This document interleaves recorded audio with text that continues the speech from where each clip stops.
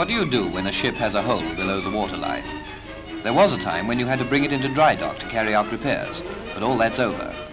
Underwater Welders Limited have invented some gadgets, such as this powerful punch, which enables work to be carried out beneath the surface.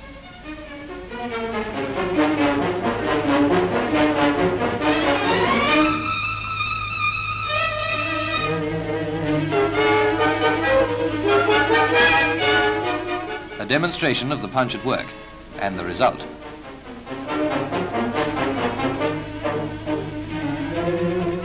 And now you're going to see the latest in underwater repair technique. A special electrode is placed in the watertight holder. The anti-glare window for the diver's helmet is examined to see that it's all in order. And soon the diver is going down under, equipped to weld underwater just as easily as he could in the air.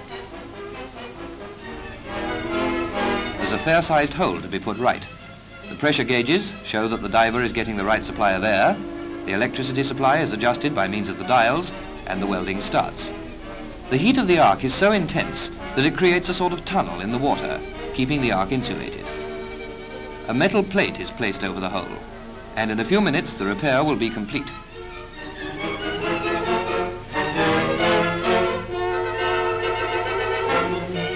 Scale, which forms during welding, is chipped off with a special hammer so that the joints are kept strong and watertight.